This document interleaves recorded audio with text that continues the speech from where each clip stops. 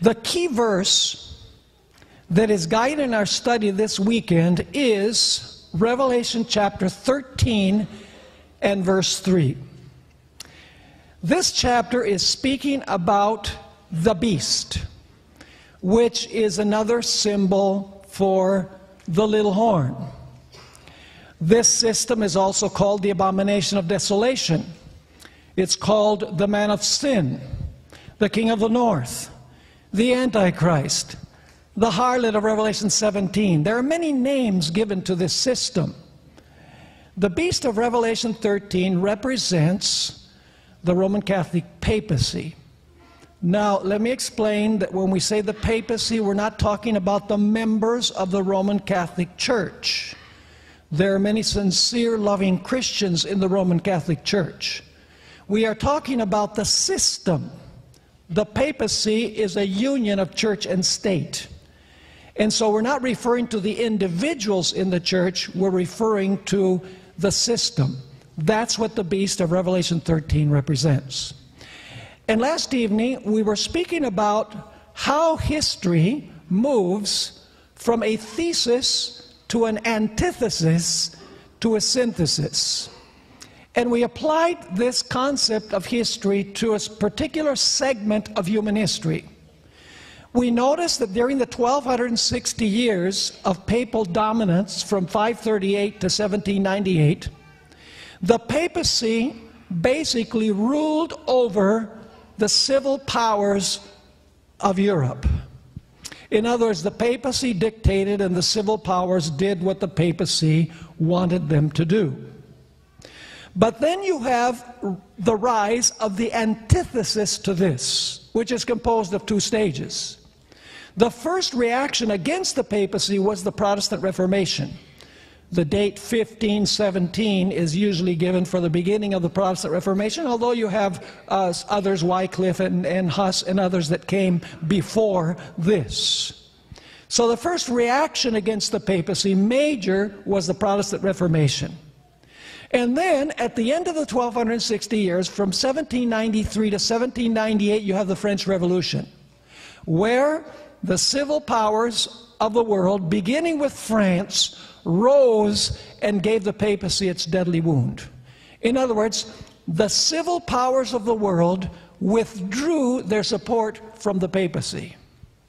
And so you have the action, and then you have the reaction, and then at the end we will have the synthesis. What does that mean? It means that the contradictory sides are going to come together. In other words, Protestantism, Romanism, and the civil powers of the world will all merge together. They will synthesize, in other words, or come together. Ellen White referred to this in great controversy with words, and I paraphrase. She states, papists, Protestants, and worldlings. How many in the final conflict? How many? 3. Papists, Protestants, and worldlings will see in this movement together a means to convert the world and to introduce the long-awaited millennium of peace on earth. That's the way Ellen White describes it in the book Great Controversy.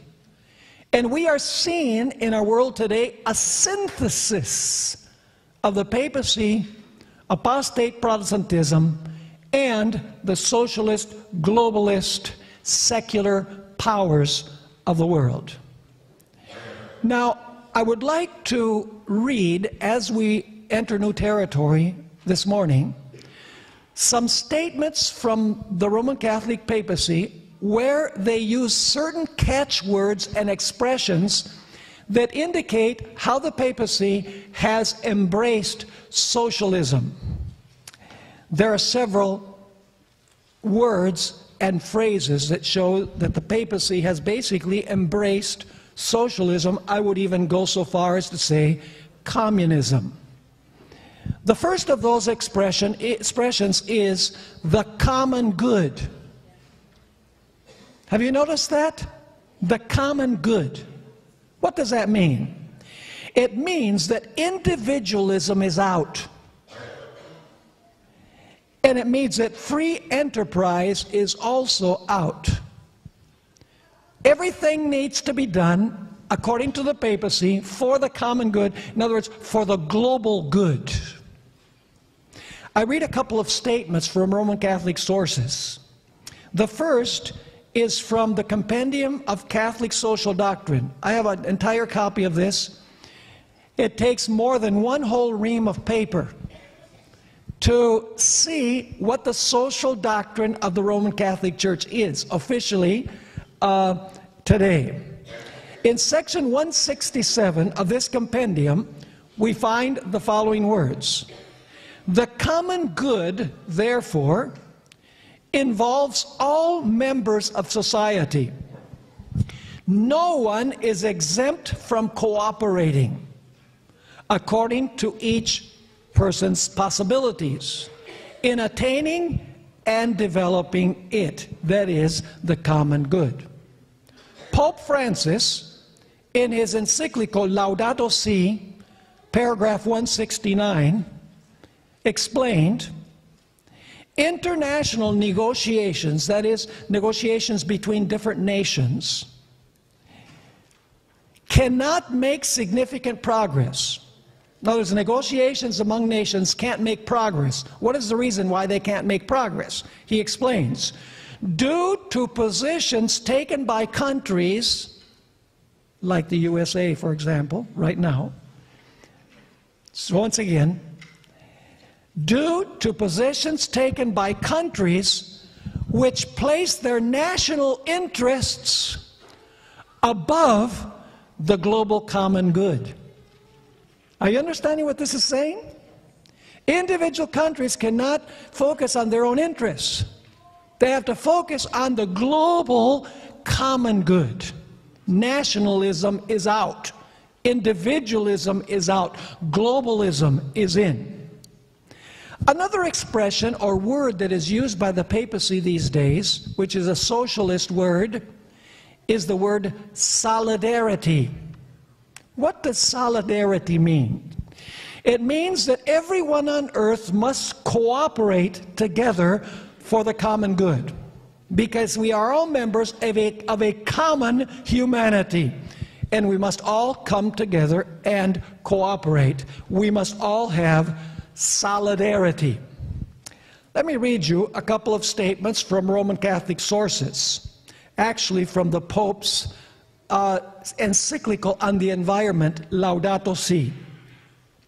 Once again, in this particular encyclical, the Pope constantly rails, without mentioning the name, he rails against the system that exists in the United States, capitalism, because this is a socialist document.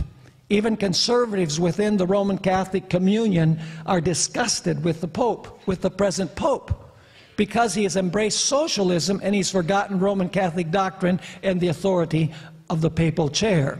So this is what he wrote in paragraph 14. Obstructionist attitudes, like the one of the United States right now, like withdrawing from the Paris Climate Agreement, that's obstruction in the mind of the Pope. Obstructionist attitudes, even on the part of believers, can range from denial of the problem, that is of climate change, to indifference, nonchalant resignation, or blind confidence in technical solutions. And then he wrote, we require a new and universal solidarity. In other words, no obstructions. We need a universal solidarity. In paragraph 201, he wrote, the majority of people living on our planet profess to be believers. This should spur religions to dialogue among themselves for the sake of protecting nature, defending the poor, and building networks of respect and fraternity. Solidarity, a common word in the socialist view that the present papacy has.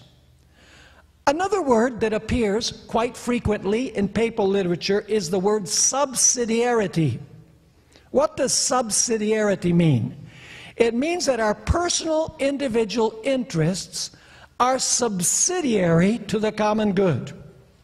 It means that the interests of individual states or nations are subsidiary to the interests of the common good.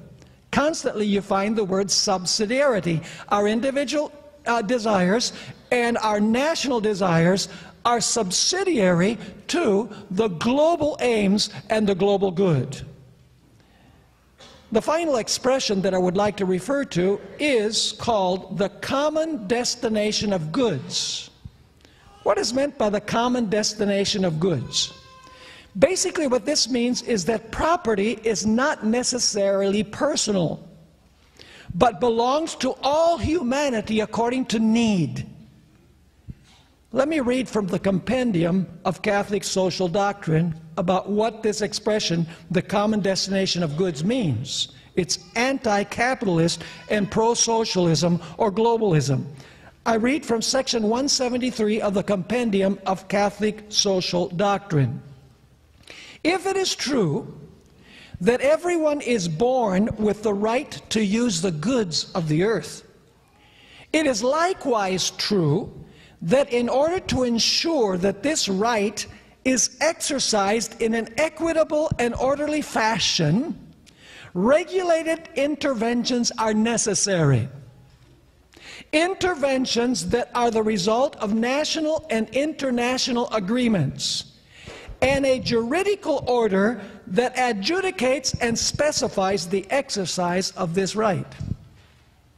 In other words, you have to have an authority that tells you how you use your goods and who uses your goods. In another place in the compendium, this is section 177, we find this quotation, and this is amazing. Very socialist, practically communist. Now, don't miss this afternoon, because I'm going to go back and I'm going to talk about how the Roman Catholic papacy has changed its emphasis and why. It used to emphasize the authority of the papal chair. It used to emphasize the importance of the doctrines or the dogmas of the church. Now, neither one of those things are central to Roman Catholicism. Now it is everything that we are talking about, and there's agenda behind it. Notice this statement. Official Roman Catholic teaching. Christian tradition has never recognized the right to private property as absolute and untouchable. Did you catch that? That's communism. Christian tradition has never recognized the right to private property as absolute and untouchable. On the contrary, it has always understood this right, that is to private property, within the broader context of the right common to all to use the goods of the whole creation. The right to private property is subordinated to the right to common use, the fact that goods are meant for everyone. Section 179. New technological and scientific knowledge must be placed at the service of mankind's primary needs, gradually increasing humanity's common patrimony. Putting the principle of the universal destination of goods into full effect. What needs to happen in order to put the principle of the universal destination of goods into full effect? Here's the explanation. Therefore requires action at the international level. Has to be global, in other words.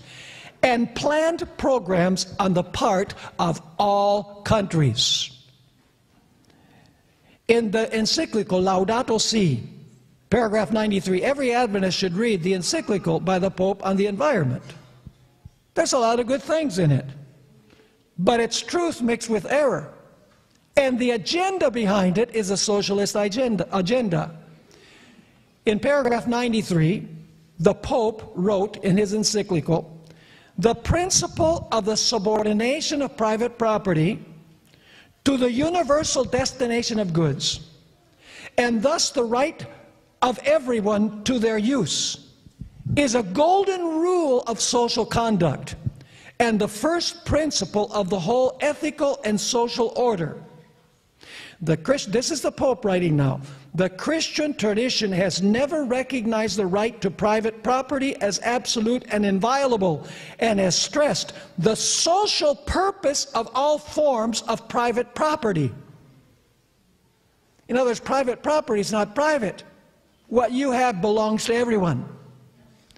That's the reason why, I don't know if you've been keeping in touch with what has been happening in Chile. You know, one of the problems we have in the U.S. is we don't get any news, except impeachment. From morning to night to midnight, impeachment, impeachment. And it's all just basically opinion. But we get no international news. Americans don't know what's happening on a global scale. It's not like other countries. My wife, you know, we have a couple of Colombian channels that we get in our home. There's lots of international news about what's happening all over the world. You don't find that in the U.S. In Chile, there has been a tremendous uprising against the government, against the capitalist government. Chile was one of the most prosperous countries in all of Latin America. And for those of you who have been watching, multitudes simply ransacked stores, looted stores. What did the Pope have to say about the populace going into stores, stealing everything from the stores? What did he have to say? Nothing. In Venezuela, communist government, socialist government, the government has basically expropriated all kinds of private property, taken it over for the government. What has the Pope had to say about this? Absolutely nothing. Because the papal view is that private property is not private. It is there for the global good for everyone. Which means that if you have something that somebody else thinks that they need, they can take it. Is that the kind of world that you want to live in? A globalist, socialist world? Not me. Now let's notice a few statements where the papacy uses these specific expressions that I've mentioned. Let's begin with Benedict XVI. In 2019, he wrote an encyclical called Caritas in Veritate. That means charity in truth. Listen carefully to what he wrote in that particular encyclical. This is paragraph 67. It clearly shows what the papacy has in mind. He mentions 7 things at the beginning of this paragraph. To manage the global economy,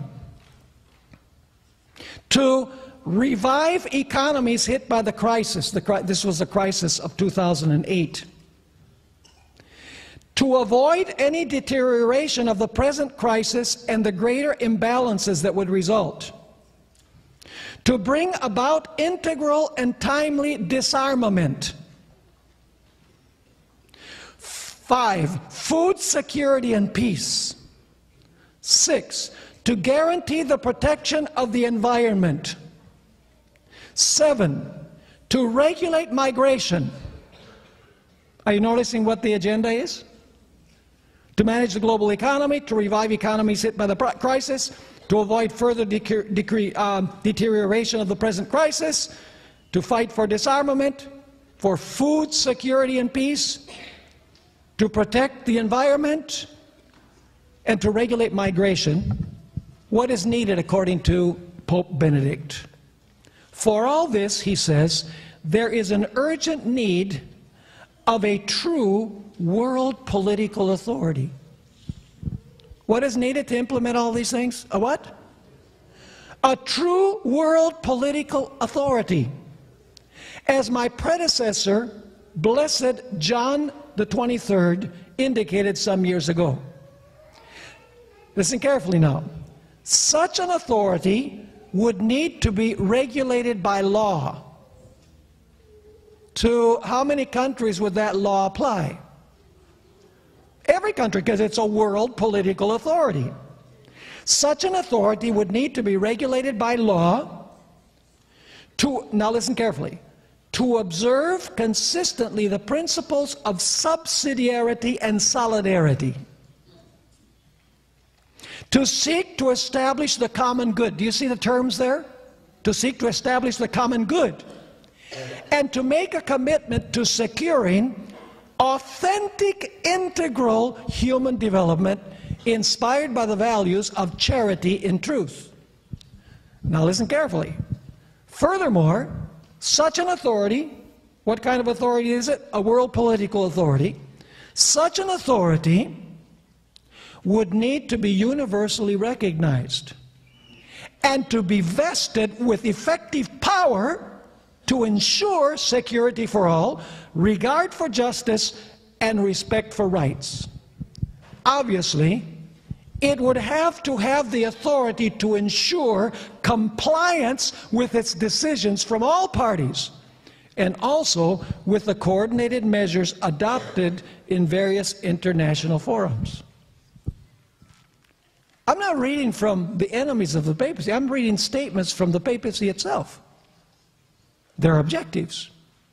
Paragraph 173 of the compendium states this: if it is true that everyone is born with the right to use the goods of the earth, it is likewise true that in order to ensure that this right is exercised in an equitable and orderly fashion, regulated interventions are necessary. Interventions that are the result of national and international agreements.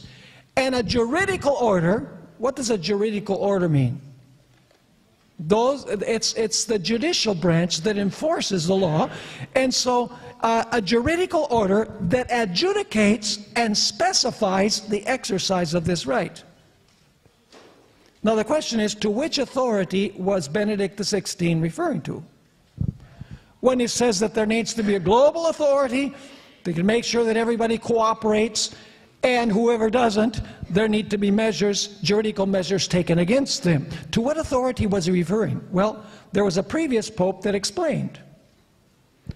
This is Pope Pius XI. In an encyclical titled Quadragesimo Anno, he wrote the following.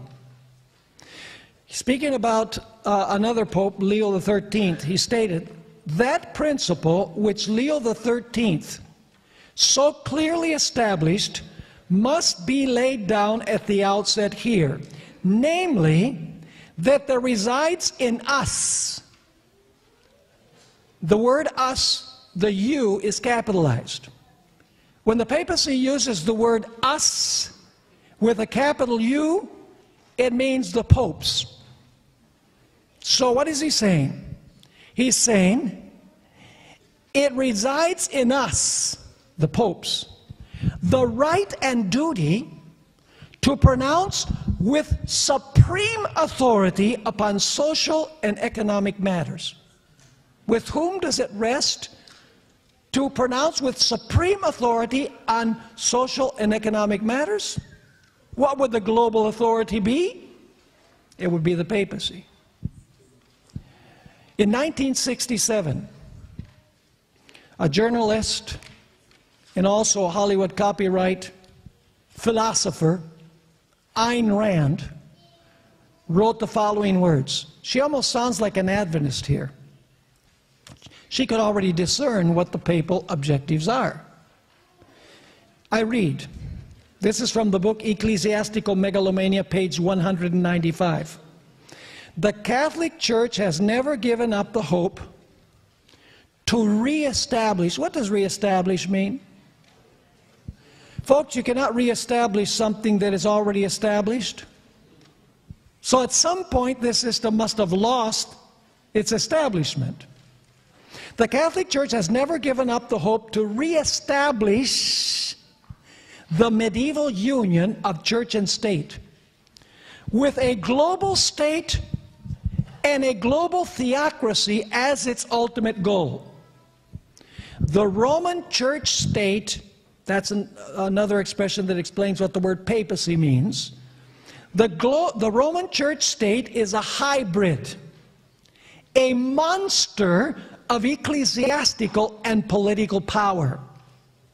Its political thought is totalitarian.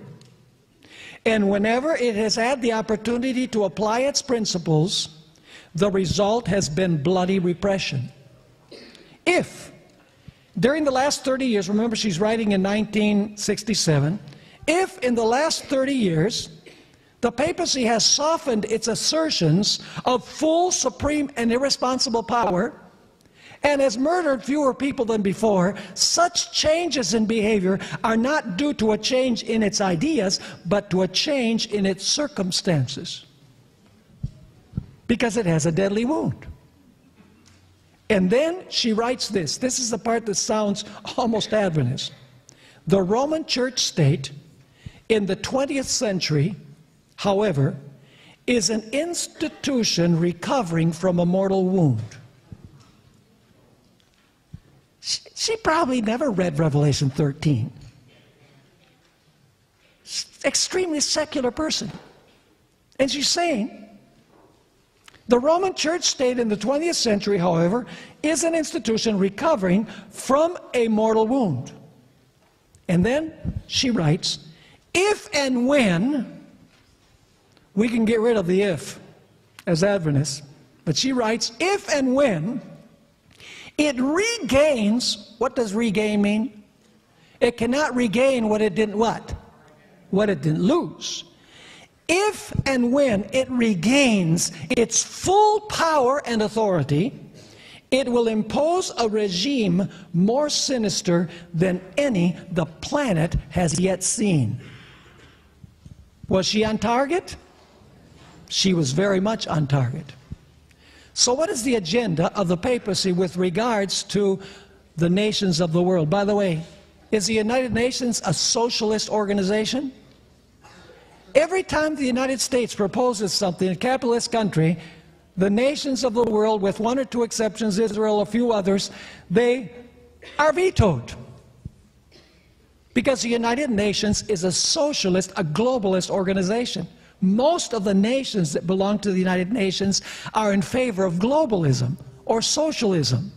The same agenda that the papacy has. See, the papacy has changed its emphasis, has changed its talking points so that it is palatable with the globalist powers of the world, so that then they will feel confident in giving their support to the papacy once more. But as we noticed in our study last night, the papacy has a second priority. You see, there's another enemy that came up in antithesis to the papacy. And what was that other enemy? Not only the socialist powers of the world, but Protestantism. Was Protestantism an antithetical movement against the papacy? You better believe it. So somehow the papacy has to win over Protestantism. Not only the secular world, not only the globalist powers of the world, not only the socialist, communist powers of the world, but the papacy somehow has to gain the support of Protestants again. Ellen White wrote in Great Controversy, page 566, Protestants have tampered with and patronized popery. The word popery is a word for papacy. It's a word from the times of Ellen White. Refers to the papacy. She says, Protestants have tampered with and patronized popery. They, that is Protestants, have made compromises and concessions. Compromises and concessions to whom? To the papacy.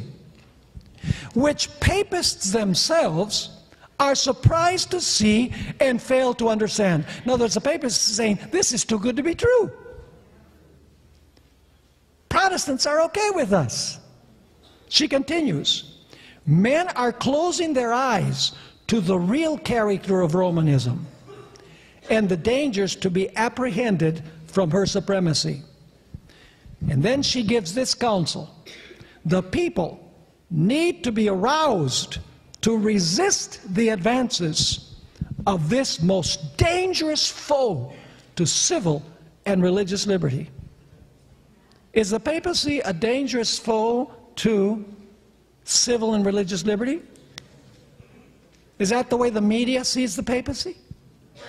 Is that the way that the political rulers of the world see the papacy? Is that the way that Protestants are seeing the papacy? No. This is a good system that cares for the poor and wants open borders to allow free immigration, etc. If Protestantism stood on the firm platform of Bible truth, it could never synthesize with the papacy. The freedoms that we enjoy today in American society are due to the spirit of Protestantism. These include freedom of speech, freedom of the press, freedom of enterprise, freedom of conscience, and freedom of religion. All of these come from Protestantism. How is it that Protestants then could ever join a system that is antithetical to the values of Protestantism? The first is by embracing liberal ideas. Allow me to read you this statement from Ellen White, Review and Herald, June 1, 1886. She's criticizing Protestants even back there in 1886. And this, Catholicism, is the religion that Protestants are beginning to look upon with so much favor, and which will eventually be united with Protestantism. This union will not take place, however, by a change in Catholicism. Now, Catholicism changes its face. It gets a facelift. But beneath the facelift and all the jewelry it puts on and all the makeup, it's the same ugly system. In its substance or in its essence. I'm not talking about individual Roman Catholics. Most of God's true people are in the Roman Catholic Communion. They just don't know anything about this. So she states, this union, or synthesis, however, will not take place by a change in Catholicism, for Rome never changes. She claims infallibility. So then what's going to happen? Listen, Protestants will change. Protestantism will change. So who's going to do the changing? Protestantism is going to do the changing. And now listen to this. The adoption of liberal ideas on its part, the adoption of liberal ideas by Protestantism will bring it where it can clasp the hand of Catholicism. How is it that Protestantism is going to embrace and, hug Roman Catholicism? By the adoption of what? Liberal ideas. Now, what could that expression, liberal ideas, mean? Well, we have to apply to Ellen White the same principles that we apply to the study of Scripture. Scripture explains Scripture. When you find an expression in one part of the Bible, you go to other parts of the Bible that use the same expression in order to have a fuller view. We do the same with Ellen White.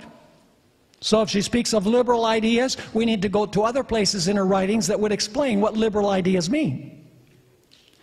Now, Ellen White uses the word liberal in primarily three different ways.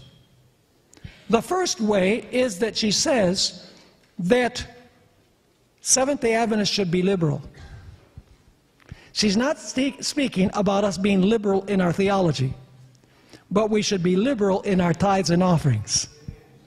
So in that sense, she uses the word liberal in a positive sense. She wrote, for example, Seventh-day Adventist Bible Commentary, Volume 6, page 1103, a responsibility rests upon the ministers of Christ to educate the churches to be liberal.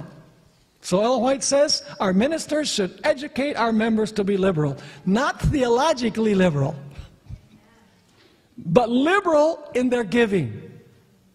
Ellen White also uses the word liberal in a positive sense when she speaks about the principles upon which the United States was built. Things like the Declaration of Independence, the Constitution, the Bill of Rights. In Great Controversy, she wrote on page 442, speaking about the beast that rises from the earth, the lamb-like horns and the dragon voice of the symbol point to a striking contradiction between the professions and the practice of the nation thus represented. The speaking of the nation is the action of its legislative and judicial authorities.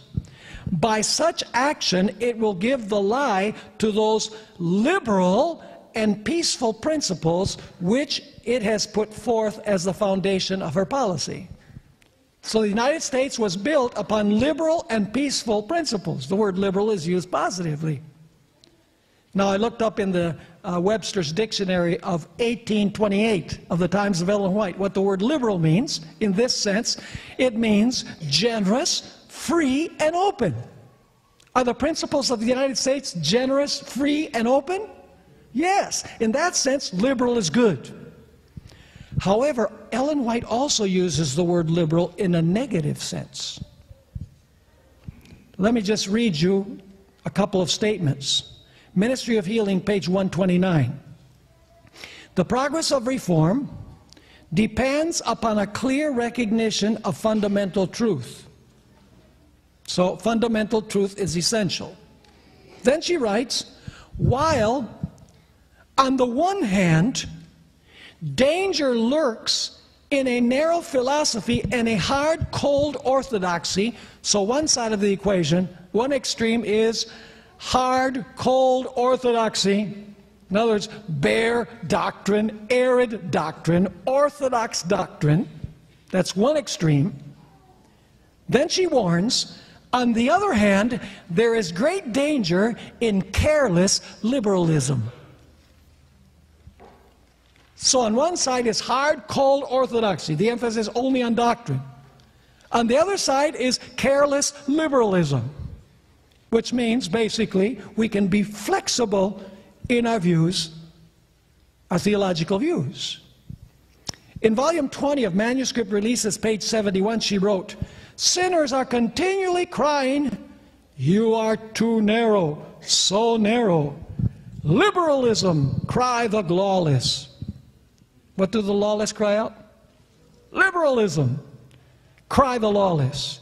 Bring not your claims of the law upon us. The religion of Christ, says another, is too hard.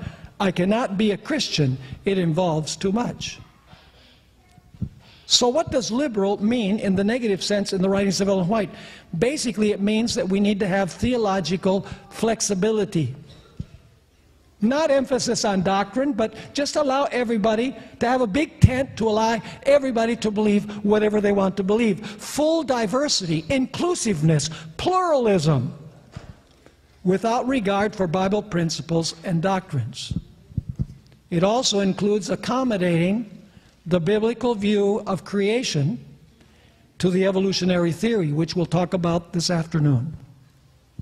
So the first way in which Protestants are going to embrace Catholicism is by adopting what? Liberal ideas, inclusiveness, pluralism, etc. There's another way in which Protestantism is going to merge with the papacy. Ellen White, in Great Controversy, page 571, wrote this. As the Protestant churches have been seeking the favor of the world, what have Protestant churches been doing? Seeking the favor of the world. All you have to do is turn on your television on a Sunday morning to watch the great preachers of the land, the mega preachers of the land. You know, they're preaching things with which the world is pretty much comfortable. No ruffling of feathers. So notice, as the Protestant churches have been seeking the favor of the world, listen carefully now, false charity has blinded their eyes. What has blinded the eyes of Protestants as they've been seeking the favor of the world? What does it mean that Protestantism is seeking the favor of the world? They want the world to what? To like them. Yeah. To feel comfortable with them. So as the Protestant churches have been seeking the favor of the world, false charity has blinded their eyes. Let me ask you, if there's false charity, there has to be what? True charity. She continues. They do not see, but that it is right to believe good of all evil. What would be believe good of all evil?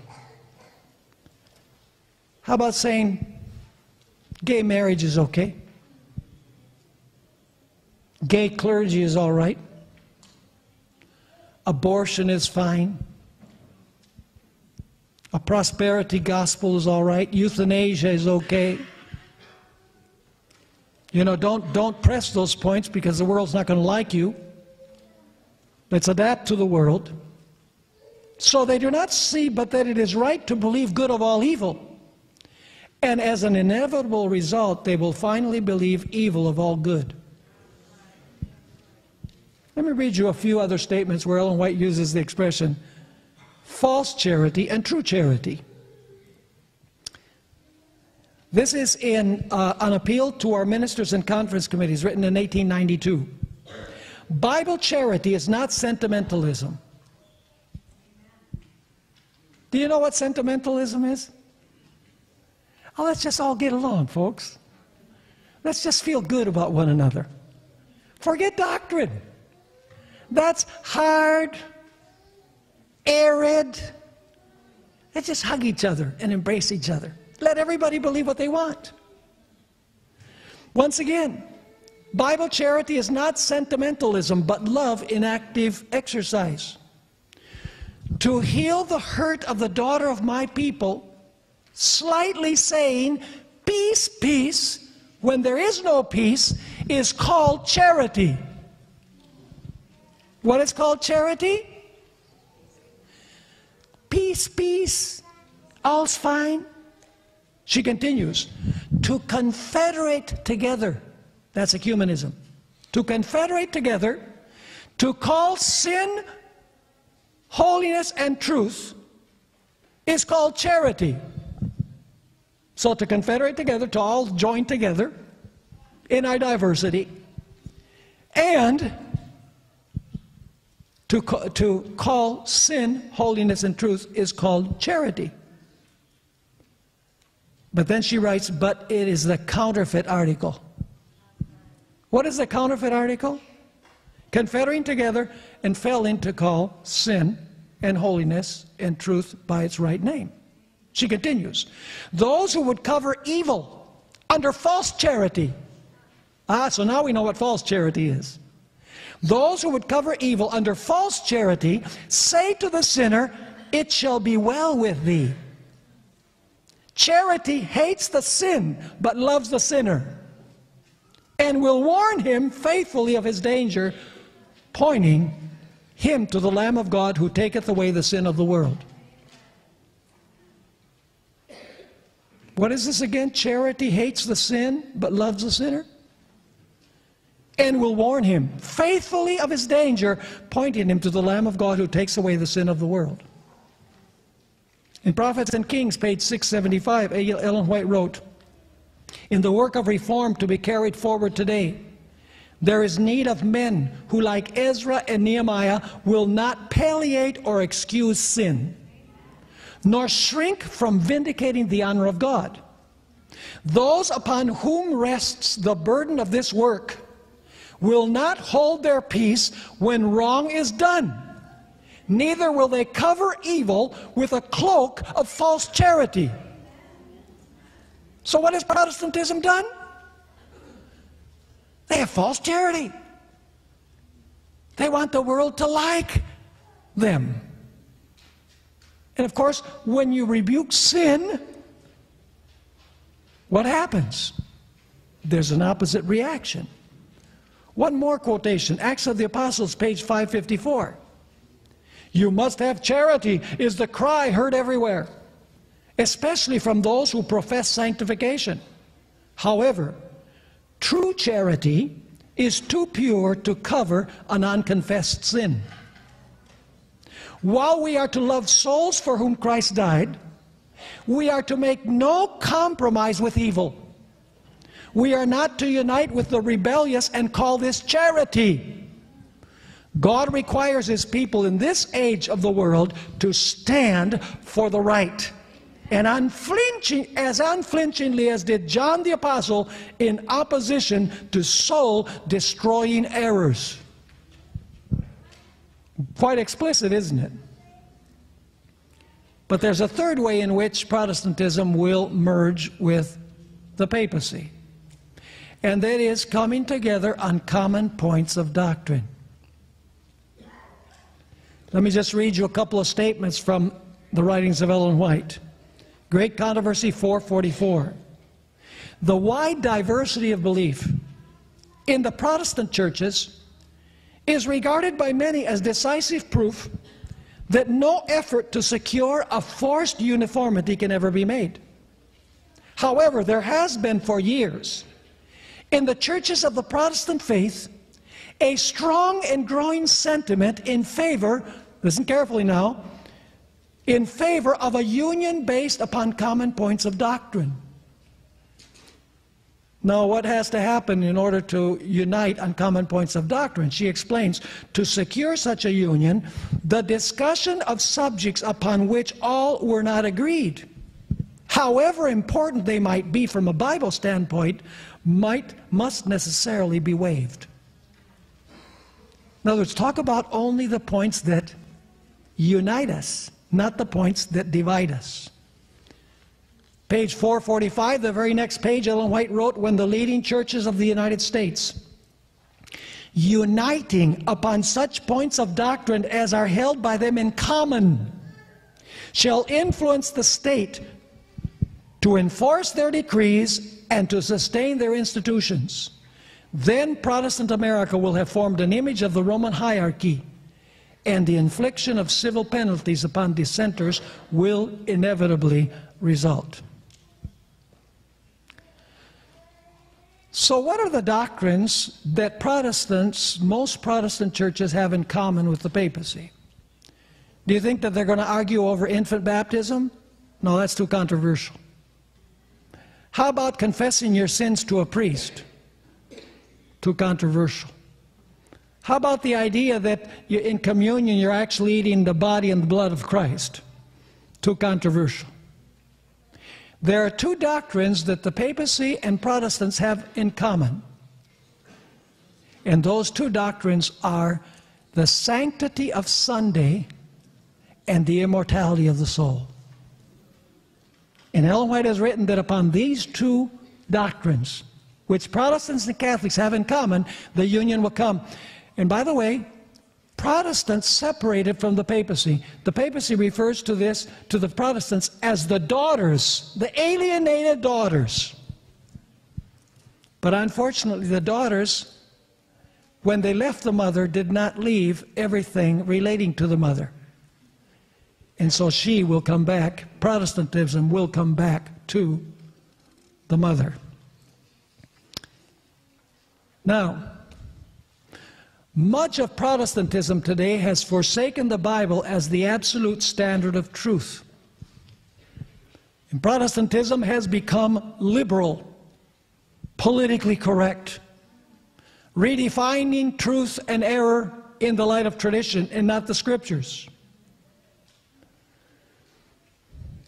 What the papacy did during the 1260 years by forbidding the Bible, today it does by undermining the authority of the Bible. Let me just read you a couple of statements from Ellen White. These are long statements, but they compare what the papacy did with the Bible during the 1260 years and what is happening today. Our authority is in this book.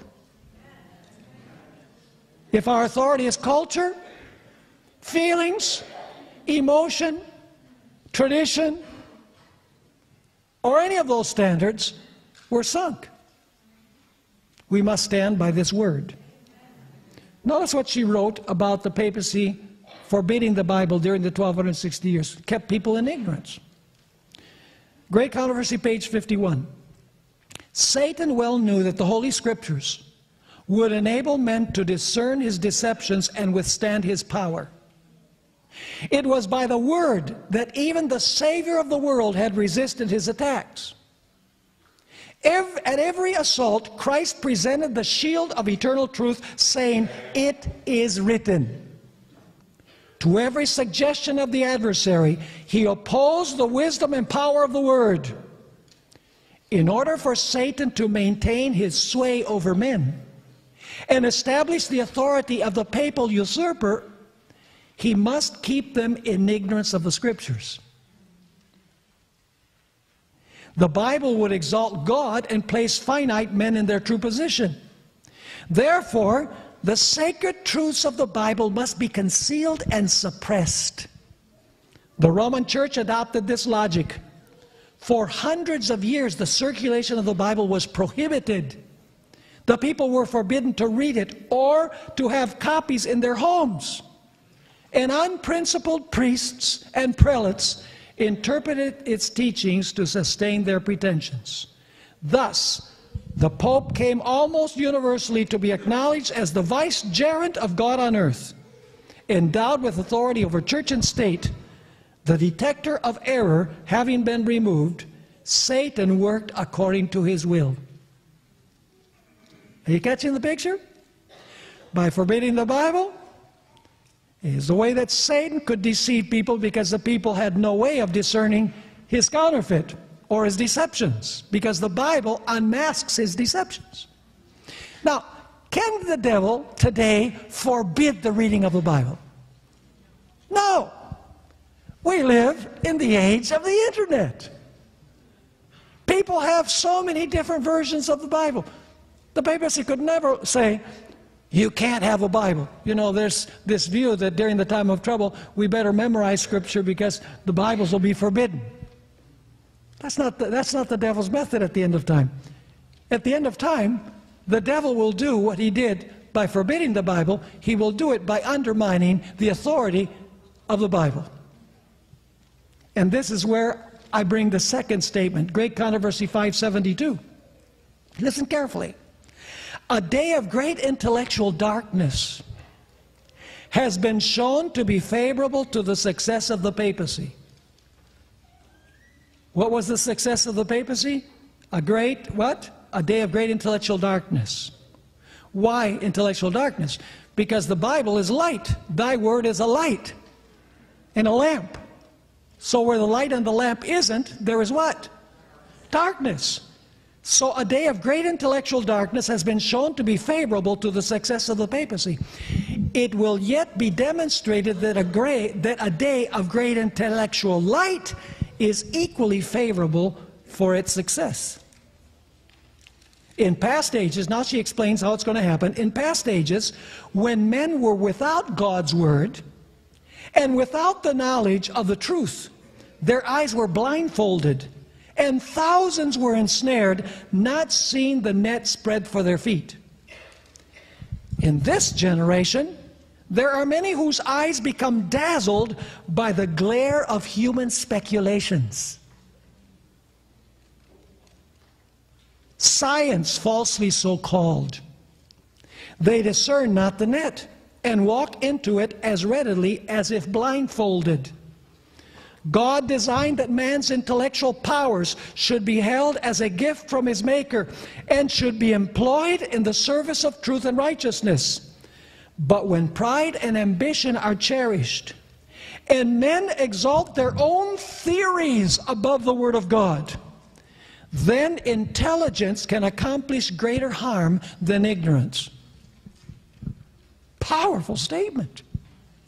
Thus, the false science of the present day, listen carefully, thus the false science of the present day, which undermines faith in the Bible, will prove as successful in preparing the way for the acceptance of the papacy with its pleasing forms as did the withholding of knowledge in opening the way for its aggrandizement in the Dark Ages.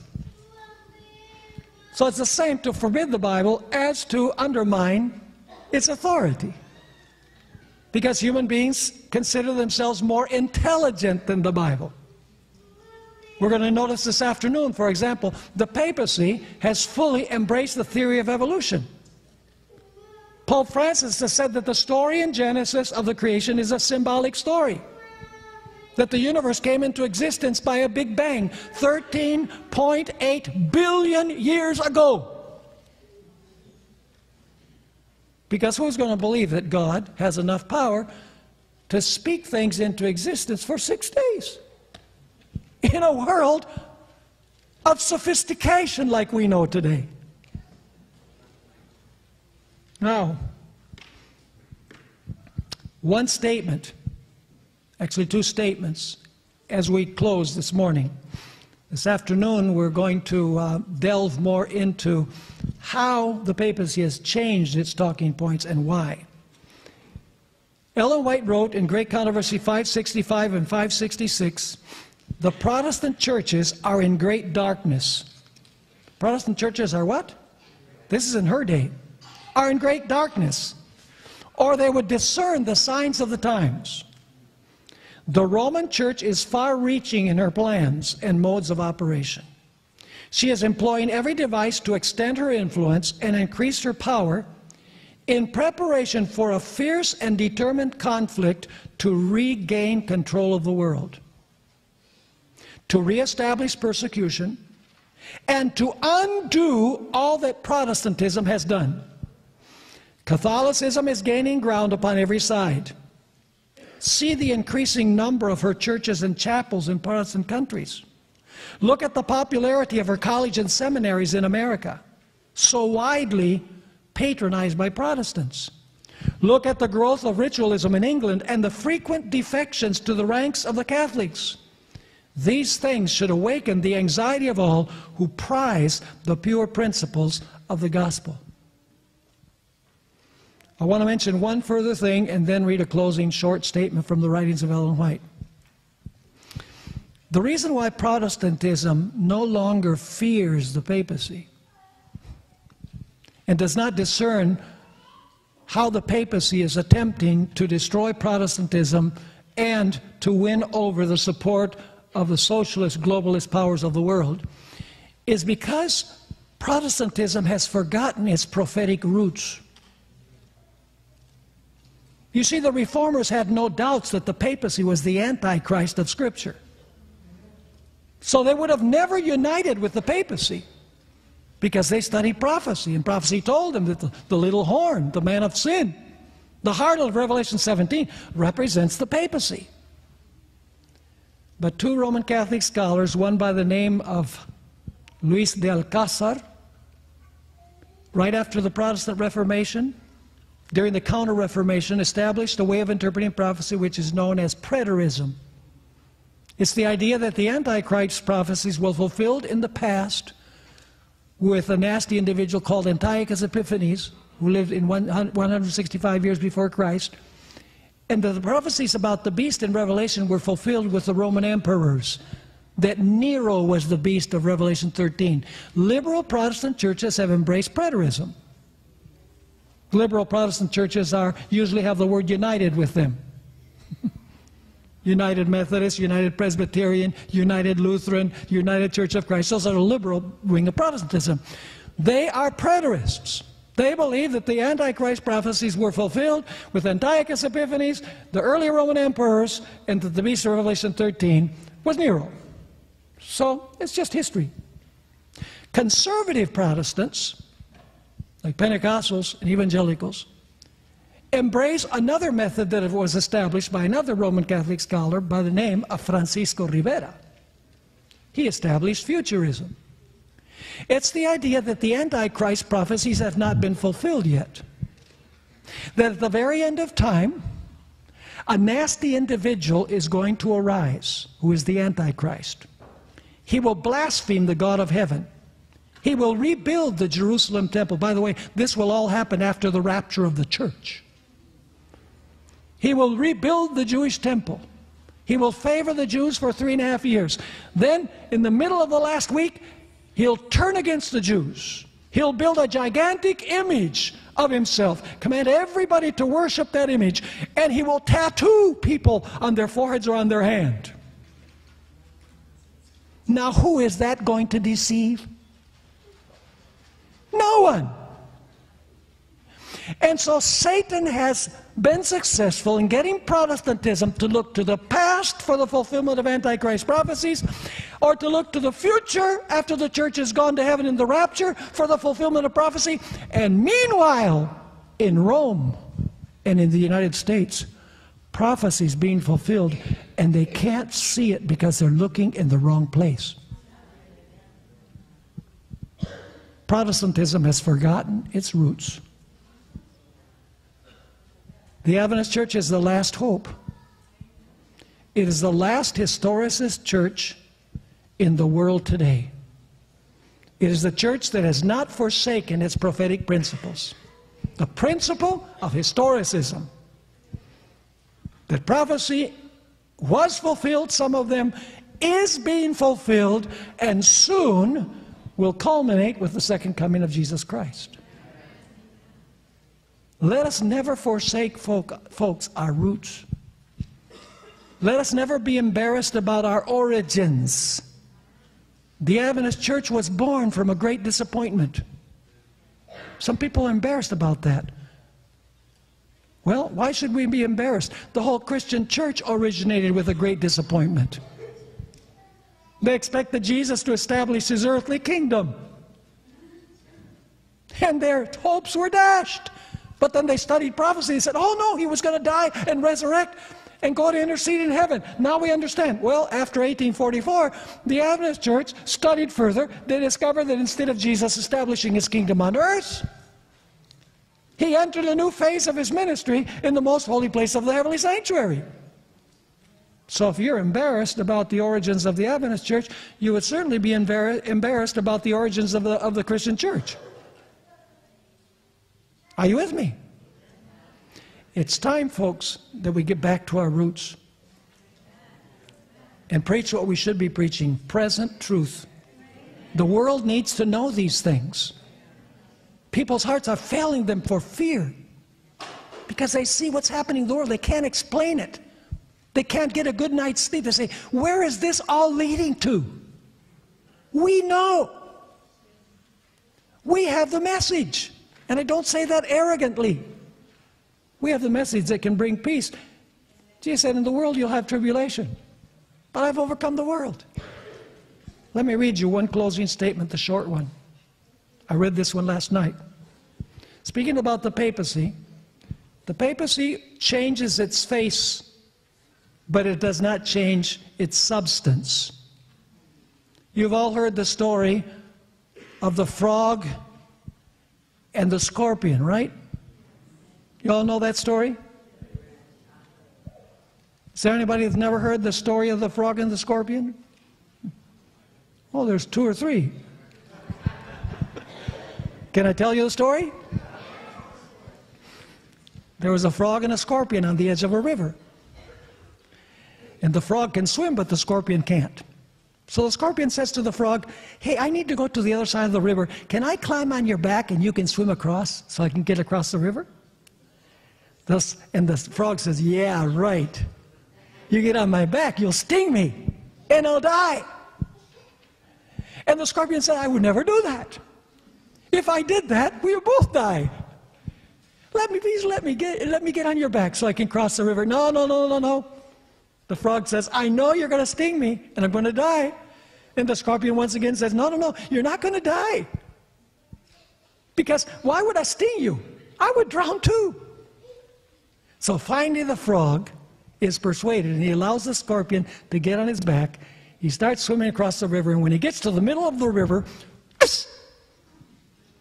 the scorpion stings the frog. And as the frog is at the point of death, he says to the scorpion, you promised, you told me that you were not going to sting me, and now I'm going to die. Why did you do this? And the scorpion said, because it's my nature. Did you catch the point? Ellen White wrote, Great Controversy 571, it is part of her policy to assume the character which will best accomplish her purpose.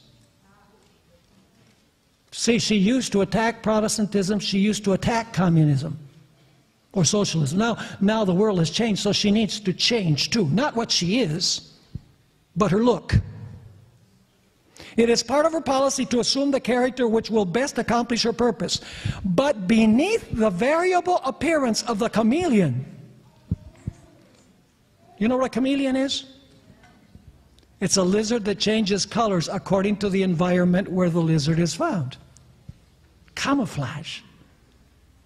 But beneath the variable appearance of the chameleon, she conceals the invariable venom of the serpent.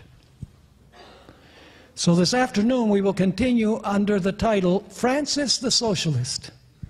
We're going to see that there is war in the Roman Catholic Church right now. The Jesuits have declared war on the papacy.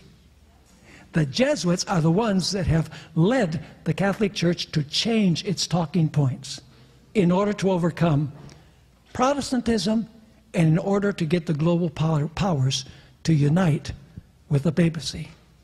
So don't miss the next exciting episode. Let's pray. Father in heaven, we thank you for the sure word of prophecy. We thank you for the spirit of prophecy, which helps us understand in a more ample way the prophecies that we find in Scripture. Lord, I ask that you will help us to realize the times that we're living in, that we will be excited about your message, that we will share it far and wide, for the world needs to know these things so that people can make wise decisions to be on the right side in the final controversy. I ask that you will continue to bless us as we study this afternoon. You'll give us a wonderful time together at lunch. And we thank you, Lord, for having been with us in this meeting. And this we pray in the precious name of Jesus. Amen. Amen.